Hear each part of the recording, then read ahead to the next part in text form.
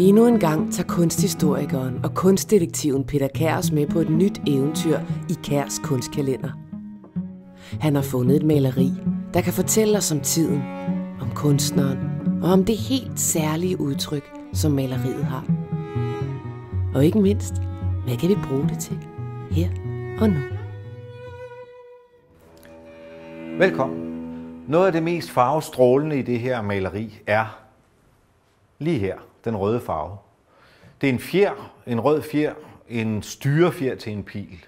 Der er så flere pile, og man får tanken, er der så også en bue i nærheden. Det kigger vi på i dag, og vi kigger også på, er det noget, han selv har lavet, eller er det måske noget, han har fået, og hvilke betydninger ligger der i pilene.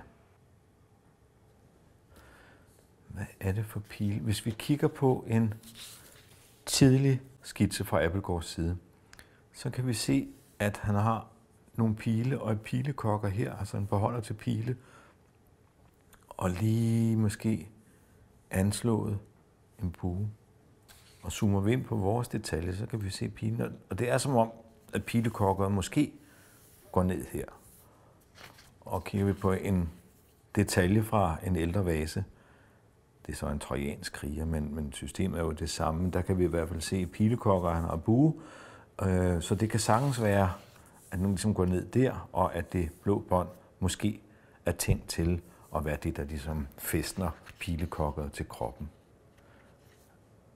Så er der udformningen af buen, fordi hvis man kigger her, så er der noget af buen.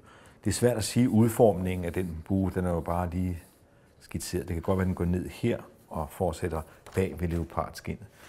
Vi ved i hvert fald, at han ofte bliver skildret med en bue. Det her er en mønt fra 300 og 190 år før vores tidsregning. Og der ser vi en Philoctet i gang med en bue.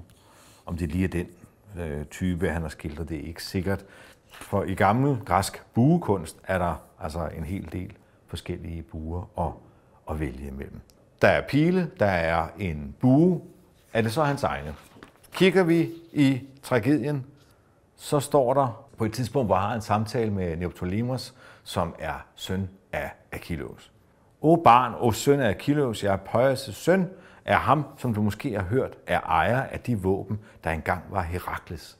Så det er altså Herakles' pile og bue. Og hvem var han så? Han var en af grækernes yndlingsguder, og han var virkelig en farverig fyr.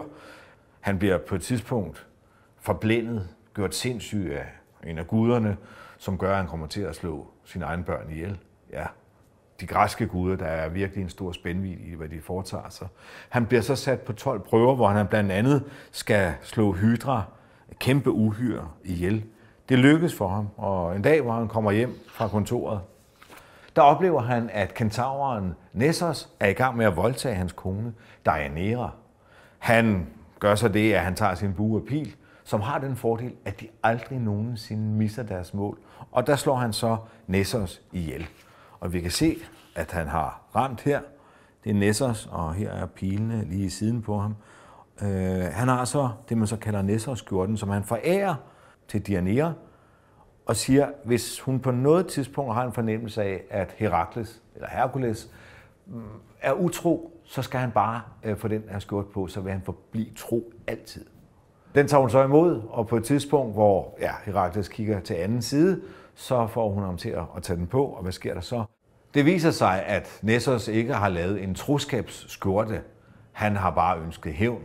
For skjorten gør det, at når Herakles tager den på, så begynder han nærmest at brænde op.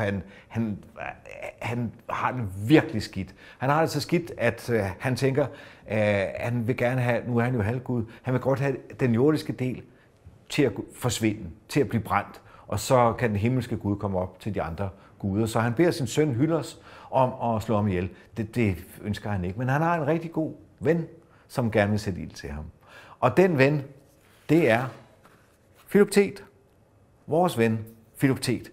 Og her ser vi, at Herakles er i gang med at blive brændt, og som tak for at have løsnet den her ulidelige smerte, det er aktiv dødshjælp, så får Philoctet bue og pil.